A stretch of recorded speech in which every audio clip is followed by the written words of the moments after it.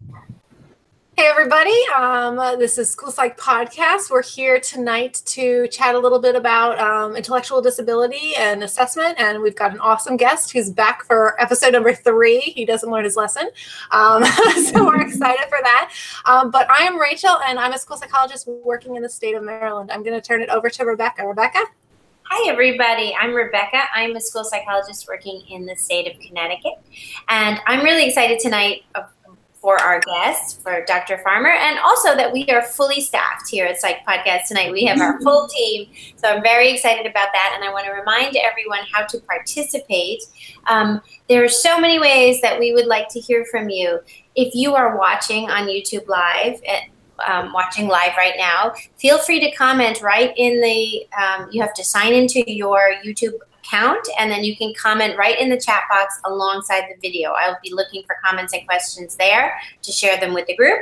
And also you can comment on Twitter using the hashtag PsychedPodcast, and on both Facebook pages. So on School Psyched, your school psychologist, and the School Psyched Podcast page, I will be looking for notifications, so you can comment anywhere you'd like in private messages or on the page directly. And now I will turn it over to Anna, who's going to tell us about our poll. Hi guys, I'm Anna. I'm a school psych in upstate New York. We put a little poll up on Facebook and we had hundreds of people respond. We asked, what criteria do you require for a diagnosis of ID? Check all that apply. The top vote by far was FSIQ equal to or below 7 plus or minus standard error of measure. In second place, adaptive scores across settings delayed. Third place, educational deficits. Fourth place, FSIQ and adaptive lower than 70. Fifth place, onset during the developmental period.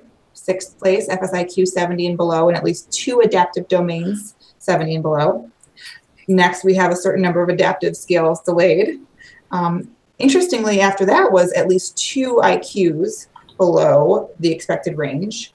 And then some people just go on IQ, and there's even more options. So there's a whole lot of scatter in how we do this, which is why it's so great that we're talking about this tonight. And scatter doesn't matter, right? Right. I'm going to have Eric introduce himself. Okay. Hi, everyone. I'm Eric, and I'm a school psychologist in Connecticut. And I'm going to introduce Dr. Farmer, who, as Rachel mentioned, hasn't learned his lesson, so he's here for his third podcast. And we are excited and delighted to have him back. Dr. Farmer is an assistant professor with the school psychology program at Western Kentucky University. He also serves as the coordinator of the Educational and Behavioral Interventions Clinic. Prior to WKU, he was an intern and postdoctoral fellow at the University of Nebraska's Medical Center's Monroe Myers Institute. Dr. Farmer is a licensed psychologist in the Commonwealth of Kentucky and a board-certified behavior analyst. His research is on evidence-based assessment, functional behavioral assessment, and dissemination of evidence-based practices. He has contributed book chapters to 2 volumes on the process of using cognitive assessment, including an in-press chapter on best practices in identifying intellectual disability.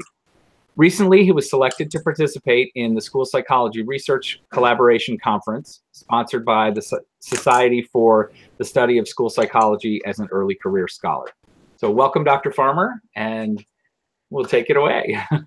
Thank you. I apologize, Eric. I didn't realize that was so... well, a little bit embarrassing. Sorry about that. No worries. It was good. Well, I guess we are here to talk about intellectual disability. And I think I want to put a little bit of a spin on it and say that there's not a lot we need to talk about, right? Intellectual disability, it's been around for a while. It's probably the classification that most of us have down. It's the most straightforward, right? There's no waging wars back and forth about, how we interpret the test. It's just, it's just ID. We can all handle ID. Certainly our poll made me very happy. I was very, very thrilled to see so many people fill that out. And I was also very thrilled to see the answers. The answers are going to line up largely with what I'm talking about tonight. So I'm thrilled to be here. Thank you all. So I think that you have a PowerPoint. Do you want to start us off with that, or do you want us to? Sure, I can do that. Here, let's go ahead and jump there. So we'll move through this pretty quickly. I'm not going to spend a ton of time here, but I do want to talk a little bit about some of the foundations of ID. So when it comes to ID, understanding it and understanding how it's developed and understood and all the research, the organization you need to know is the American Association on Intellectual and Developmental Disabilities. And in 2010, they offered this definition. I'm not going to read it to you. That seems silly. But what I want to point your attention to in this definition is that the majority of this definition isn't talking about an IQ test. The majority of this definition is talking about adaptive tests. And they're concerned about those three areas, right? Conceptual, social, practical. But that was a big shift in 2010 where we started saying, well, you know, IQ is useful, sure, but let's really think about those adaptive scores. Mm-hmm. And I think there's some reason for that, right? So there's lots of variability in how intellectual disability can present. For instance, before we came on, we were talking a little bit about, you know, emotional and behavioral problems that co-occur with ID. Well, that happens quite a bit, but not always, right? You can have behavioral excesses like aggression. We can have behavioral excesses like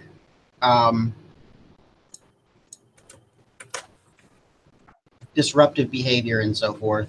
You can have also behavioral deficits, gross motor skills, academic skill deficits, etc.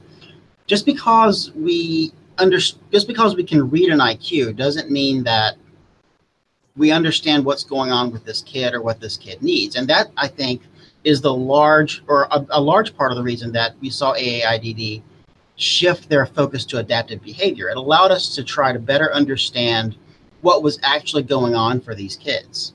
And I'll talk a bit more about that. But let's talk about these kids. How many kids are there is an important question, right? So approximately 1.84% of kids, children and adolescents, are diagnosed with ID. It's about 1.13 million people below the age of 18. And 7% of kids served under IDEA are served with ID as their classification. Now, I kind of want to point out, we've been seeing this number steadily decrease since 1975.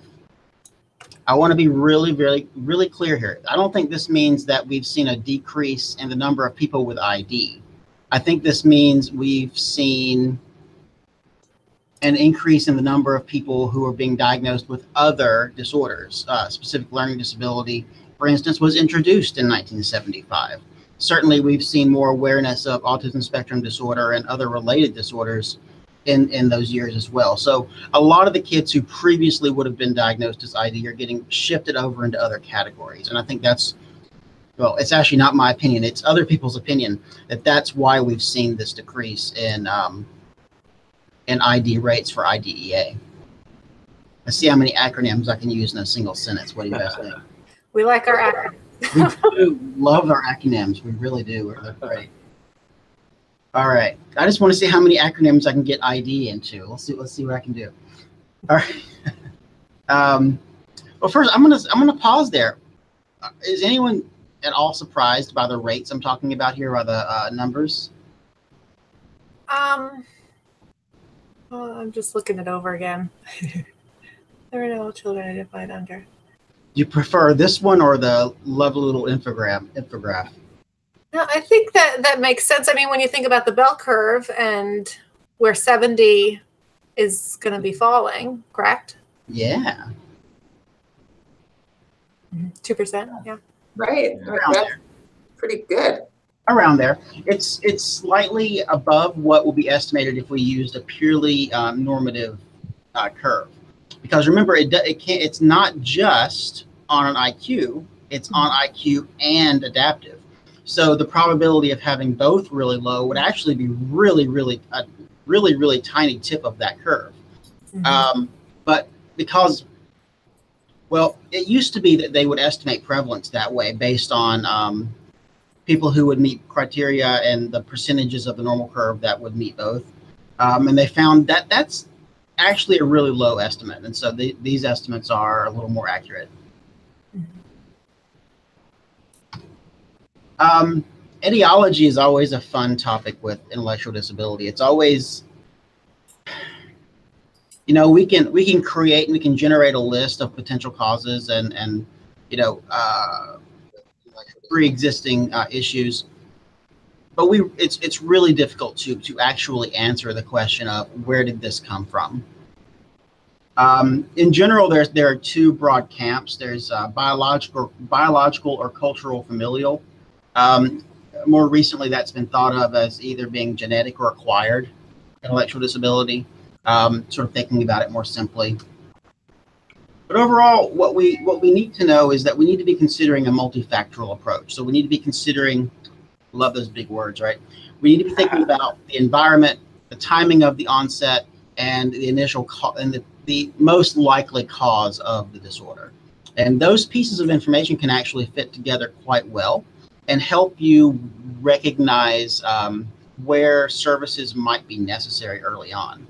For instance, genetic testing might be a necessity if it were not an acquired intellectual disability, just as an example, and so on and so forth. I could go on for far too long on that, and I think that's probably outside the scope of what we're talking about here tonight. So.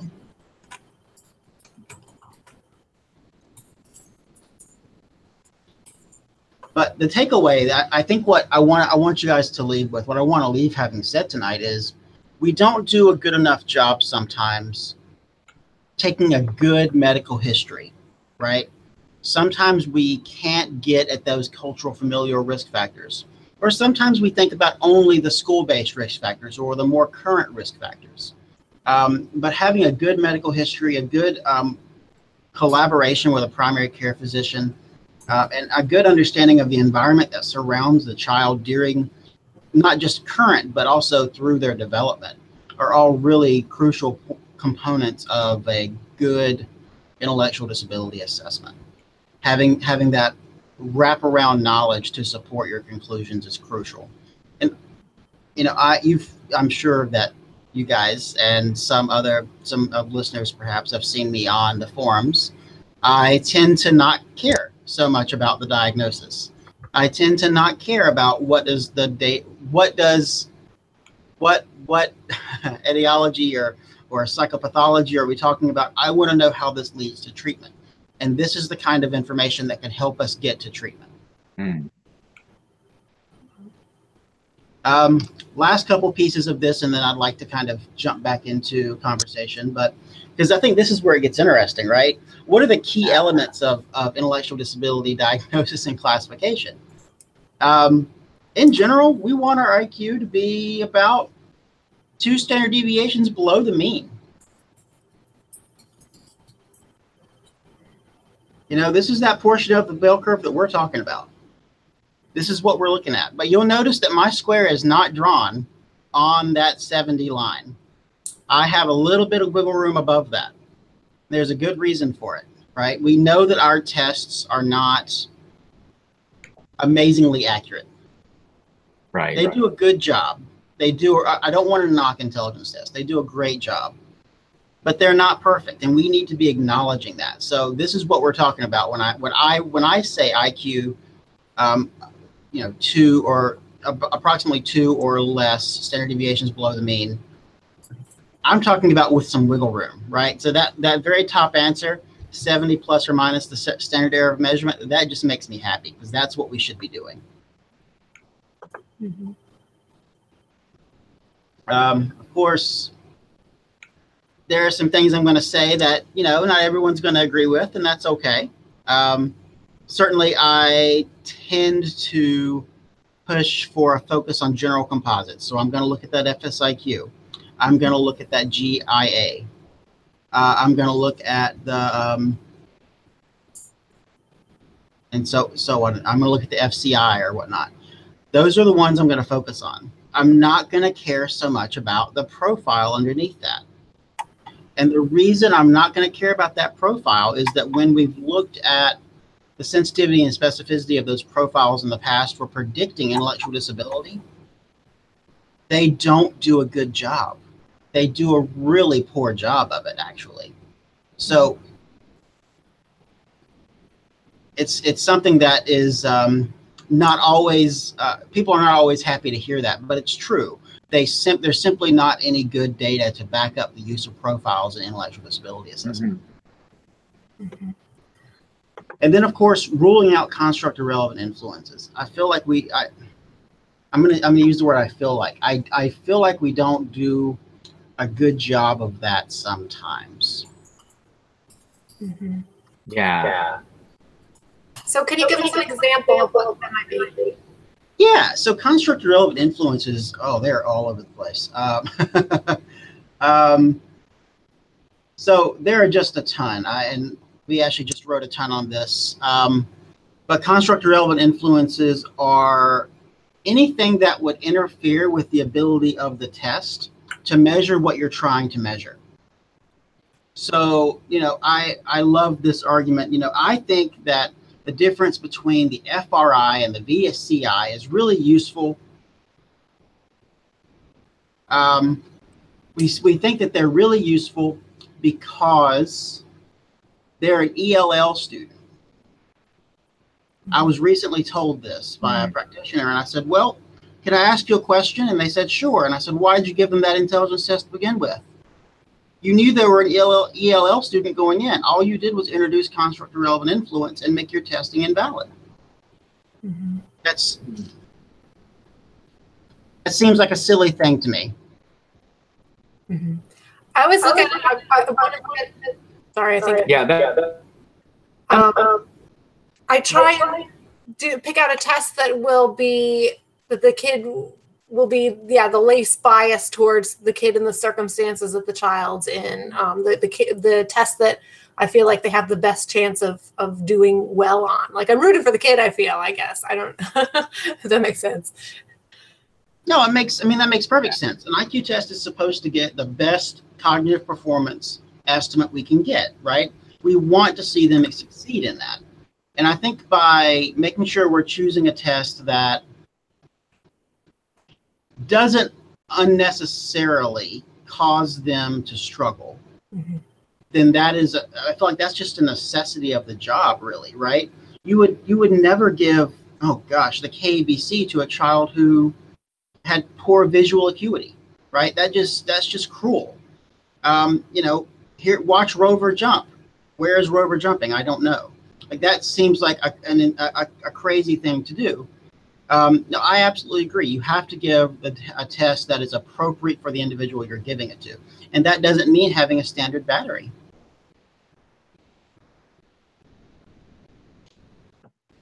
That makes sense. Ryan, I like what you alluded to also, really interpreting at the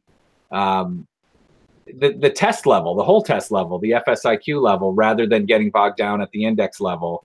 Mm-hmm. Because globally we're looking at deficits in intellectual functioning and then adaptive and real world functioning. So that makes good sense.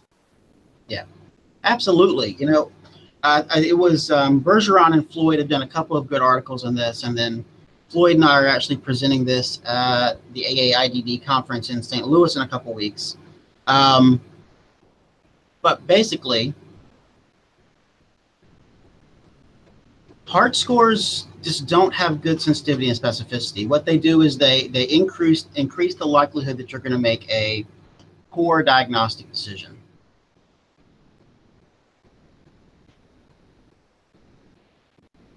That the question is interesting because I have, I'm a parent of a child with an intellectual disability, and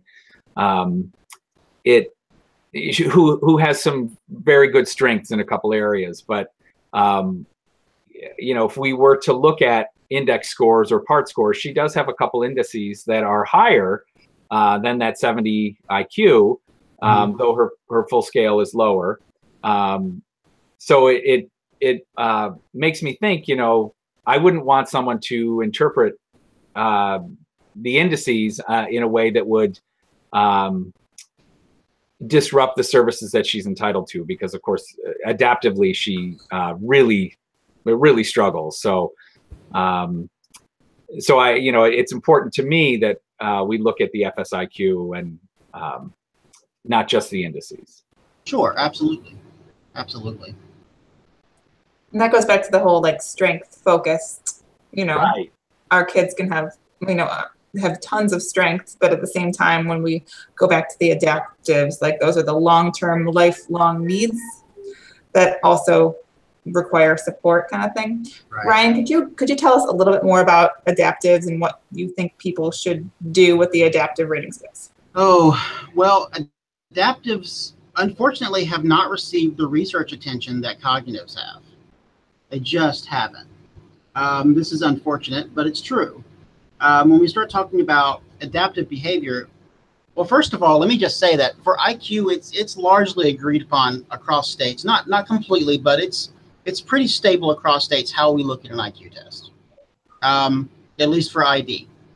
Mm-hmm. But when we look across states at how we're supposed to look at adaptive tests, there is literally no agreement.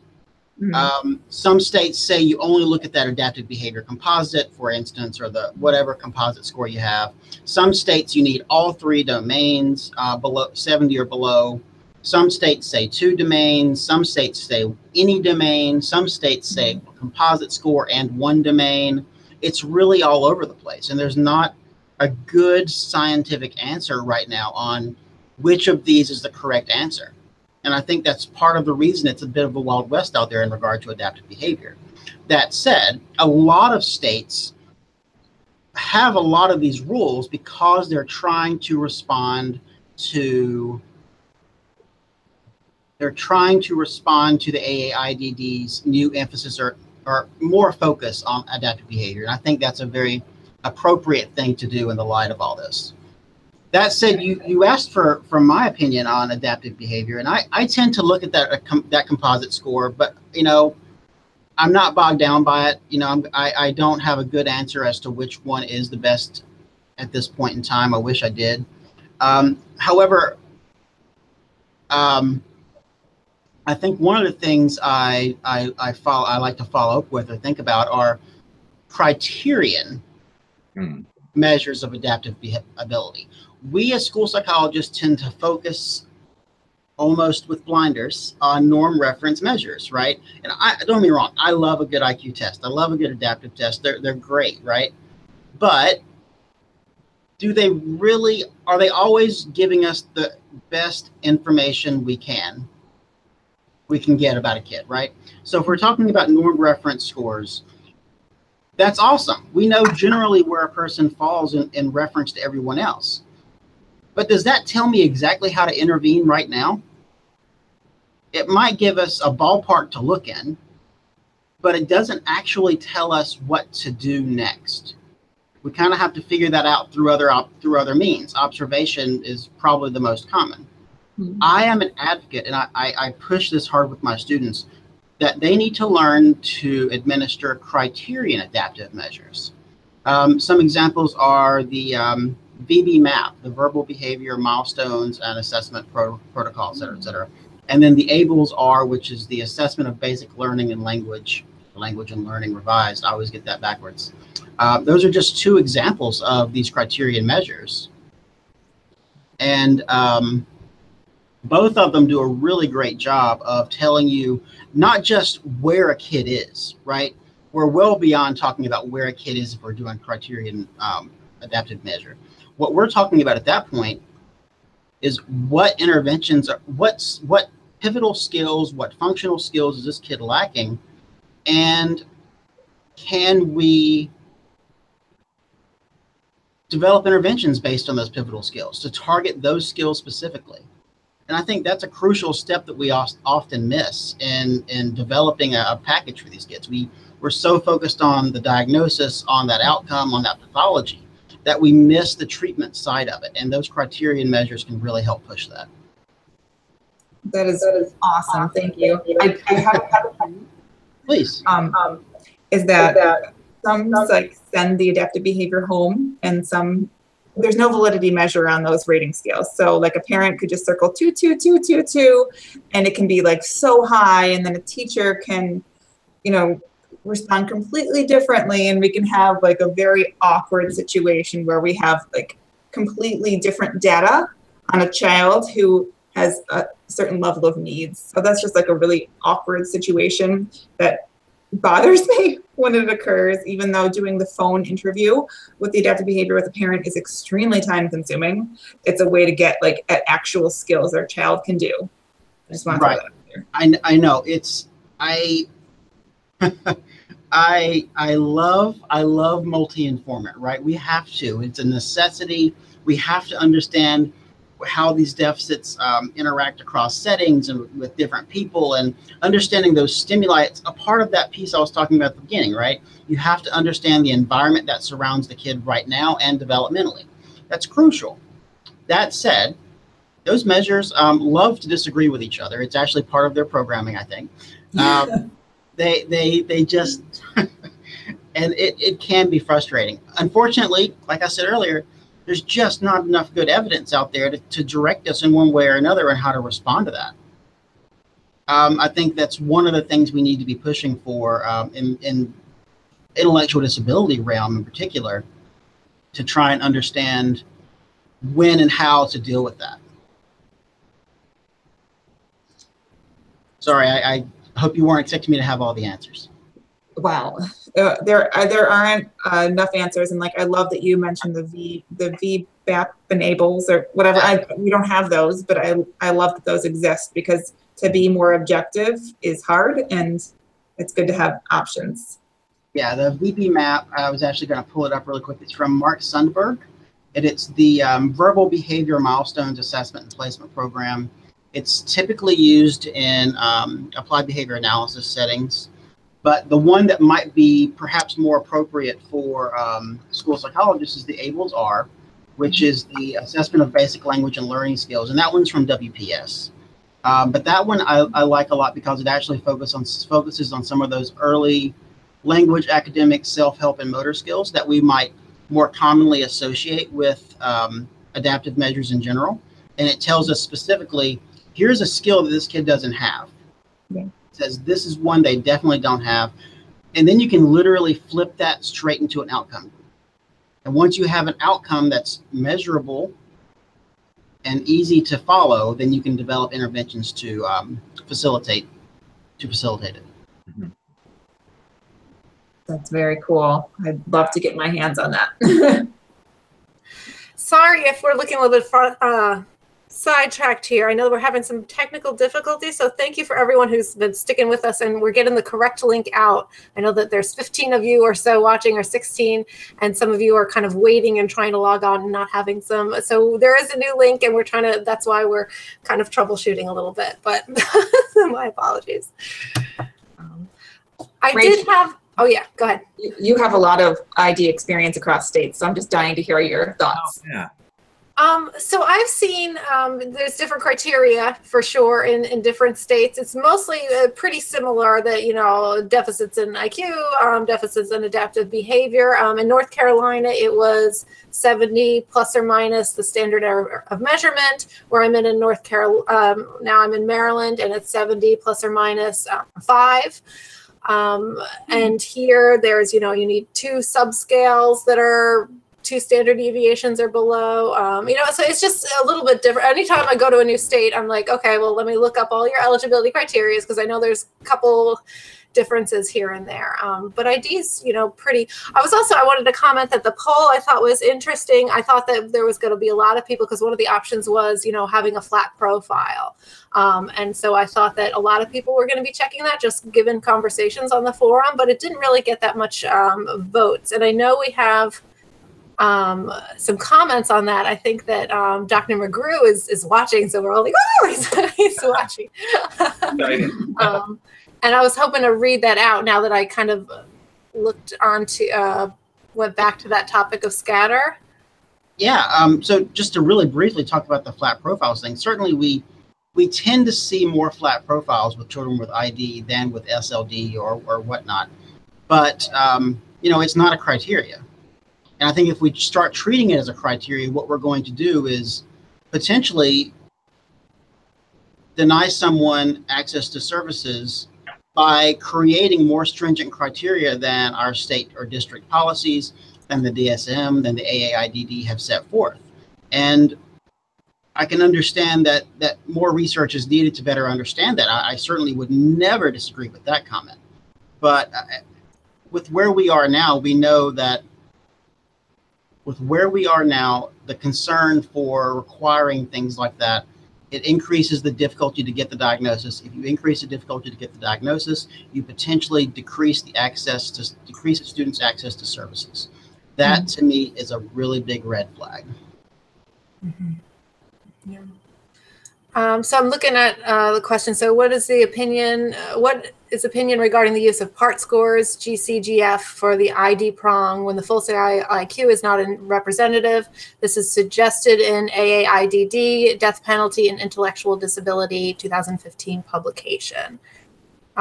So again, so same thing. You feel that it's not written in there, and so we're adding those extra criteria when we should be. First, I would suggest that anyone who would like to learn more about scatter and cognitive tests, go watch Ryan McGill's episode of this very podcast. It's very evidence-based, and that's a crucial component. We've been looking at scatter in intelligence tests for decades. Mm-hmm. It's been passed down from instructor to student, from former student to new student for a very long time. It's been in Sattler. It's in the new WISC-5 Essentials book. It appears in manuals. Unfortunately, I would ask you to find me one citation that supports it. Mm. That's where I would end that. And if we're not being evidence-based, then what are we doing, and why are we doing it? Mm-hmm. Okay, Anna just figured out why we have a wrong link. We went into the wrong. Our title is off too, because this is 2 weeks from now podcast. So my apologies. That was totally my bad. Hoping to get that. We'll switch the title because we're talking about ID, not stats tonight. And I'm going to try and spread that link out right now. Sorry, guys. I retweeted and posted out there on YouTube and on Facebook and Twitter. So hopefully people are catching up. And I know we have one viewer who was just going to get back to writing reports anyway, but she caught us, so I'm happy. And it applies, the whole measurements and what matters. It all connects a little bit. And Rachel, I got to give you props because none of us get paid for this, right? This is just something we do out of the goodness of our heart. And we do it because you came up with the idea and you make these events and run the live stream and all that stuff. And you're the best. So thank you. And this information is going out there, even if there's 15 people logging in live instead of 25 or whatever. Yeah, we're up to 27 now, so thank you everybody who's coming in late. You'll have to rewatch the first part. That's totally my fault. Sorry, Dr. Farmer. No worries. No worries. Okay, I totally derailed this again. My apologies. We were talking about the scatter. Let's see. I had a question too. I'm not super familiar with some of the measures that measure adaptive behavior more directly, as opposed to a rating scale. What are your thoughts on that? Is that something that we should look to start incorporating into evaluations, like a more standardized approach to adaptive behavior assessment? Which tests a person selects depends on the question they're trying to ask, right? And so if the question we're trying to answer is, does this child have an intellectual disability? Then the norm rating scales are what we need, right? The normative scales are what we need. If our goal then is to develop a strong treatment plan for a student, then maybe we should be looking at some of those more direct measures of adaptive skills. For instance, like I mentioned earlier, the ABLS is a good measure for that. So I'm going to look into the ABLS a little bit more after this episode and see if I can figure that out, because that is like a common, we want to do right by kids. And if we can do right by kids by going in one direction rather than going in another, then that'd be great. So thank you for that tip. Yeah, I will say those measures tend to be a bit long, but they give you a lot of really powerful information. And I do think when we do adaptive measures as an interview, rather than just sending it home or sending it to the teacher, we get much more accurate responses. And I think it's worth the time to sit with a parent, and sit with a teacher. Sometimes you get responses that, even the teacher or parent is sort of shocked how they came out, and you sit with them and they say, oh, well, they can't do it independently, but so we sort of have that confirmation bias, or rose-colored glasses kind of thing with those. So I said earlier, if you don't have data, you don't have a lot. Right. And there are some studies out there that say that the rating forms are just as valid, just as strong, etc. But I think you're right. What those validity studies are potentially missing in this situation is the ability to follow up, the ability to treat it like a semi-structured interview, and to get clarification. Right. I remember giving the SIB-R back in. Actually, I don't remember what year, but I remember giving the SIB-R. And one of the questions was about using the white pages. And, this was probably at the very end of that test's lifespan, where, you could still justify having a conversation about white pages. And the number of parents who would sit there for a moment and go, does using Google count?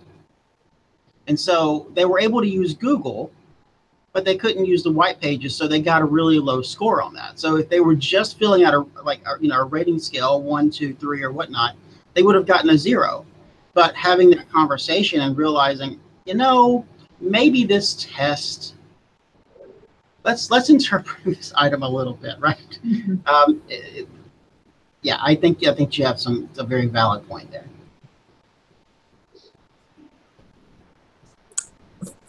So, in connecting kids with services, typically kids become adults with intellectual disabilities, and that's one of the things where, similar to autism, it's something that can be pervasive, lifelong. You expect that they will need support. So that's another reason we want to really do right by kids and look into it thoroughly, because it matters not just for this 1 hour awkward CSE meeting or, whatever. I don't know about you guys, but I've made some parents cry, and it's so hard and awkward and uncomfortable, and sometimes occasionally not, but to tell a parents this is where they're at, and that's what it is. So anyone have any? There's nothing easy about that conversation. Yeah. And I agree. We need to be mindful of the fact that for us, this is 1 hour. Maybe, a couple of hours with testing and assessment and all that. But in the long run, what we do in that 1 hour and those couple of hours sets a student up to either be successful or not. And we need to acknowledge the power of that, the importance of that. You mentioned about, appropriately categorizing so that students get services. I work in elementary, so I currently, and so I don't have a whole lot of experience with, transitioning students, beyond school age type of thing. So is that what the biggest concern is, that services kind of down the line? Because we know that within the schools, eligibility should not drive what they're getting on their IEP. Need drives what they're getting on IEP. So is it the concern is for services after school? I'm going to make 2 points. The first point is I am not a transition specialist. It's not my area, so I can't speak towards that a ton. The second I will say is you're right. Diagnosis should not drive services. Need should drive services. And that's why I'm saying that, when we walk out of a meeting going, yep, that was a clear case of intellectual disability, great, let's do blah, which is our standard course of care for a child with intellectual disabilities, right? Whatever that may be called in your respective districts. Well, I just said to you guys at the very beginning of this that the presentation of ID can look very different from child to child. And so without doing that more in-depth follow-up, without really looking at what the kid is doing in a day-to-day situation, which adaptive skills that kid is lacking, how do we know that that standard course of care is what that kid needs, right? We can talk about needs-based services all day, but when we have standard operating procedures for interventions, it's really hard to justify that as being anything more than a buzzword. Mm-hmm. That was my soapboxy moment of the podcast, I think. That was good. And you know what? We consult where I work with a psychiatrist once a month, and he's always like, so is this kid mild, moderate, or severe? Like, where does this kid fall? And that's something that I don't think I had a lot of like training on in grad school, like how to classify how intellectually disabled a child is, kind of a thing. And so that's something. What about you guys? Like, is that something you're familiar with that you would write in a report, or what? I think I kind of learned, not so much in grad school, but on the job. And I typically don't write it in the report. I just look at, do they meet criteria for ID? But I don't know. Sure. Same here. To me, that's kind of, I don't know if I would call it old school back 25 years ago or something. Yeah. At least in Pennsylvania and then New York, we had educably mentally retarded was a category, and then severe and profound was a category. So depending on the IQ cutoff, kids were typically placed in a more structured, self-contained kind of program. That certainly changed over the years, but that was initially how I was trained, that, if it was, I can't remember, but maybe 60 to 70 or 55 to 70 was EMR. Below that was what they called trainable. And then I think below 45 was SPMR, severe and profound. But the current, information that Ryan shared, at least from what I would do in schools, I would look at it as just ID or not ID. Right. And I'm sorry, go ahead. Go ahead. It sounds like you were saying like it's about the needs and their skills in the moment that we should be addressing. So that's like the short-term issue. It is. Certainly, this is another one of those areas where there's not been an adequate amount of research, and what has been researched has not been shared well. Lucasen has done quite a bit of work in that area, but I don't feel comfortable trying to relay the massive amount of work he's done in this window, just because I'm not as up to date on it. That said, what I will do is I will first of all agree with Eric. I was taught you got to use a GAC. You got to figure out their adaptive level based on some largely based on clinical judgment. Really, It was just where do you think this kid falls on a scale of 0 to 100? And that's what I was taught to do when we went through. And then not very long after, maybe a couple years after, the DSM-5 changed and shifted it from ID to, let's talk about the adaptive scores. And so, if you look in the DSM-5 now, they actually provide these tables for what mild looks like across each of the domains. So, for instance, let's look at the social domain, mainly because it's shorter. Mild. Compared to the developing age may see individuals immature in social interactions. For example, there may be difficulty in accurately perceiving peer social cues. Communication, conversation, and language are more concrete or immature than expected for age. And again, it's still largely subjective, but they're trying to provide some behavioral anchors to tie it to. And they actually provide these for mild, moderate, and severe, of course. Awesome. And profound, for that matter. Mm-hmm. So those are a couple of things. It's hard to go into and say, this is what it should be based on this information. What we should be talking about are the level of supports needed for this individual. Does this individual need a one-to-one aid? Are they going to be fine in general education classroom? It's hard to give a rule of thumb on that right now. We have a comment from the chat, and I'm going to paraphrase a little bit.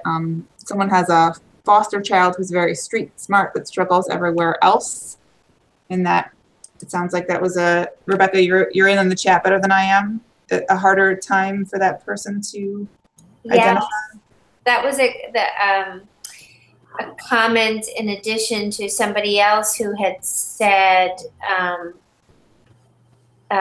one of the tricky situations that I have run into before is that when we get the adaptive living skills rating back from the parents to be low average or below average, everything else was within the MI range. And so another viewer commented that she had that same situation with a foster child. Some suggest that it is okay to propose eligibility for MI even when the adaptive living skills are not consistent across settings. So he doesn't feel comfortable with that.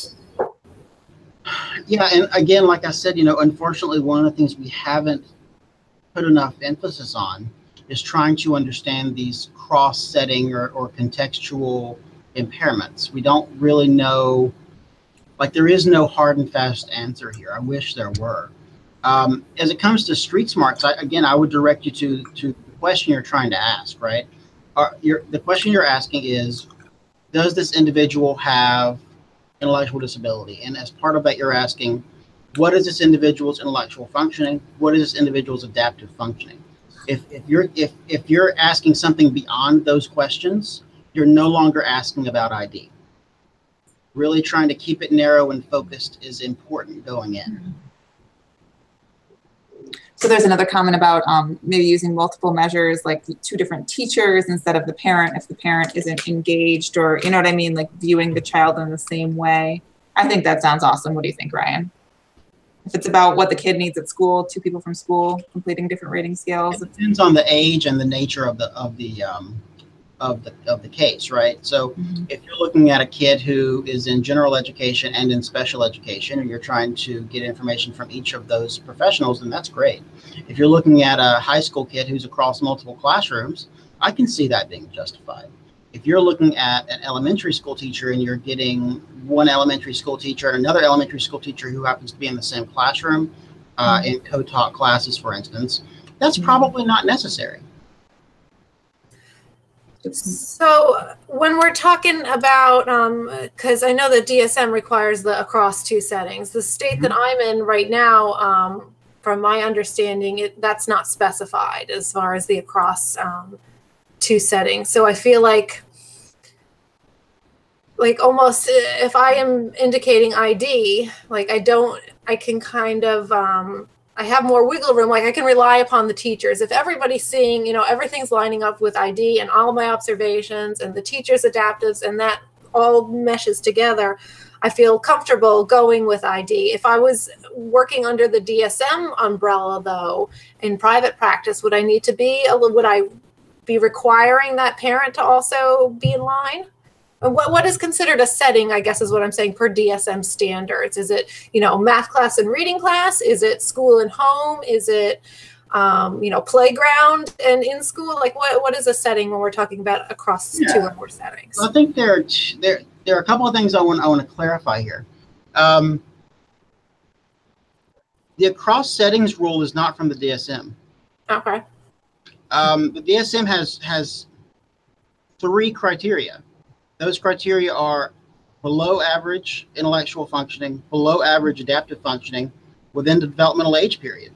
Okay. A lot of ID assessments can be done completely outside of the school district without ever contacting a teacher. And that would constitute a medical diagnosis of intellectual disability. Some states do require it. I don't believe that IDEA requires it, but don't hold me to that. Actually, no, you can hold me to that. Hold on just a moment. I have a slide. What do you know? You're prepared. I admire your ability to multitask right now, because I really can't. So the federal definition is significantly sub-average general intellectual functioning, existing concurrently with deficits in adaptive behavior and manifested during the developmental period that adversely affects a child's educational performance. So what I see there is the parent there is below average adaptive functioning, there's below average intellectual functioning, and they're 18 or younger, or it occurred at least for the first time while they were 18 or younger. And then that educational performance piece is their grades are suffering as a result of it, right? And that's just a standard boilerplate requirement of all educational classifications. I think even though this is one of our go-tos, one of our, oh, we've got that nailed down, there's still a lot of questions, a lot of ambiguity about what is it and how do we do it? How do we do it well? And I kind of want to comment on that for a second, because this is one of the things that drives me the craziest. If you were to go to a hospital in Nashville, in Tennessee, and then they diagnosed you with leukemia, and you drove an hour north into Kentucky, and then they said, well, you don't actually meet our criteria for leukemia, so we're not going to treat you. Would we accept that? Would anyone accept that? Now, obviously, intellectual disability and other psychological and behavioral disorders are different in their severity, but we should be holding them to the same standard of, if it's a disorder, it's a disorder and it warrants being treated. This jigsaw approach to policy and definitions of pathology is just insane. And I realize that's not something that we have a ton of influence over. We're kind of subject to it, but it's just the fact that you can drive 5 minutes across a district line and be told no, that no longer counts, boggles my mind. It's completely unjust, and it should be something that we as practitioners, as researchers, as national organizations should be fighting against. Yeah, that's well said. Yeah. It is crazy, and I have a hard time explaining it to parents when they come in with an IEP, and you're like, well, it's LT there, but we have to look at it differently. We have to retest. It's mind-boggling, and that's easily my biggest complaint about how all this is set up. Well, I'm admiring that Eric, Rachel, and Rebecca are. All three of them are on a committee through NASP, so we've got like national connections right now. So I'm feeling inspired through your involvement on the national level. That eventually, with enough sharing of information, things could become a little bit more even. Yeah, I would settle for clarity. That's good. I want to maybe just add. For the comments that people were sort of making on the YouTube, just about talking to parents, it looked like some people, we have a box of tissues in our conference room, and, it's such a hard thing. And as a parent with a child who has special needs, school psychologists are some of the most compassionate and kind and supportive people that I've ever met. And so keep doing it the way you're doing it, with the tissues and the love and the hug. It's not easy, but just letting those parents know you're going to do your best to support them, and just being there for them and with them, and loving their kids makes all the difference in the world. And so I would just encourage those of us who, it's always nerve-wracking, even with my own, I have my own child, but when I go into those conversations with parents, I'm nervous and I feel for them. And so just continue doing, having that approach that we have, it makes all the world a difference. Eric, I could not have said it better. Thank you. Sure. The only thing I tend to add, aside from just genuinely being kind and supportive in those situations, is, the diagnosis doesn't tell us what's happening next.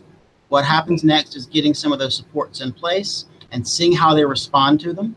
And as long as they're responding to them, we're going to keep doing it. And I think that a parent simply knowing that you're there to provide that is a huge, huge service. Yeah, absolutely. I attended a CSE this year where different psychologist was presenting, and they were saying, like, I hate to read, like, your child has a 52 IQ, because your child, you know, they said their name, is so much more than this, you know, and they went on about their strengths. And I'm like, yes, I know this child. I work with this child. This child's amazing. You know what I mean? Like, just keep being strength focused, those of you out there who have to do this, because, like, the needs, yes, and the strengths, boom, that's what matters. Yeah. Not the number.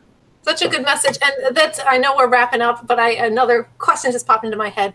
I've been in some situations where I've explained, you know, the 52 IQ is gently and with as much, compassion as I'm able to convey that, but that I feel like at the end of the meeting that the parent doesn't really understand, because I'll get questions like, well, you know, when will they grow out of this? Or, you know, when are they going to be able to do this thing over here, which seems unrealistic now?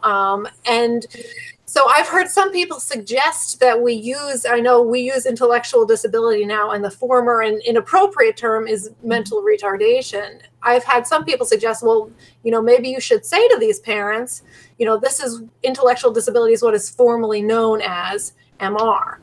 Yep. And I get really uncomfortable about that. Do you have an opinion on that? Like, is that something that we should be stepping into if we feel that? Here's the thing. If you tell me a kid has ID, even if you spit out some magic IQ number, and you know they are generated mostly through magic and fairies, then at the end of the day, what I know is that your test told me this number, right? The absolute best predictor of where that kid's going to be in 10, 15, 20 years is how well they respond to the interventions we put in place over the next 6 months to a year. Mm-hmm. And that is how I tend to respond to parents when they ask those questions. And it sounds something like, gosh, I'm putting myself on the spot. It sounds something like, you know, I can't answer that question for you. I honestly can't. I wish I could. I wish I had a crystal ball I could look into and tell you the answers to all these questions. The best I can do is help you to put the best interventions in place that we can, and then we'll see how he responds to those interventions. And that'll be our best indicator of the future. Mm-hmm. Okay. I think we have one more quick question. I think we can fit it in. Should we assume that adaptive skills across settings, especially at the elementary level, home versus school, are just different settings, even if it is within school? I guess if we have to talk about settings. Yeah. So here's I'll try and keep this short. Remember that you're not measuring the same thing with a parent adaptive measure and a school-based adaptive measure. What you're measuring is the kid's day-to-day functioning at home, with parent level supports, and the kids' day-to-day functioning at school with teacher level supports and 20 other kids in the classroom, right? And so it's likely that a teacher is going to see more deficits than a parent because, one, their frame of reference is larger. Two, they're not able to provide as much one-on-one assistance. And three, gosh, as parents, we just want to help our kids, right? And so sometimes we're facilitating things and making things easier. And to us, that's normal, right? That's exactly what we should be doing.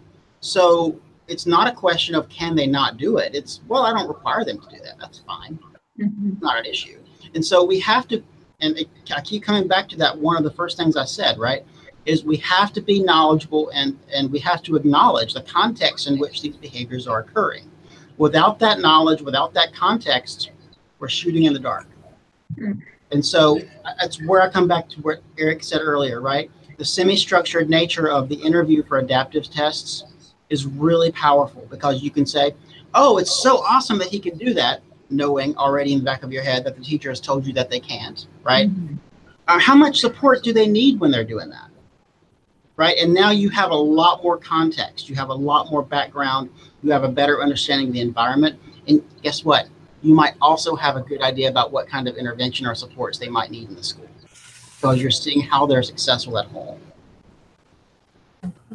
That's the best answer I can give there because I there's just not enough out there to give a definitive on this one. Gotcha. Okay, thank you so much for coming. And again, I apologize for all the technical difficulties, and thank you for the bunch of you who are still watching and signed on. And I'm going to fix those links, and we'll try to not have that happen again. So That's life. all right. But this was seriously awesome. Thank you, Ryan. Yes, thank you so much. Thank you for having me. All right, night. Night, everybody.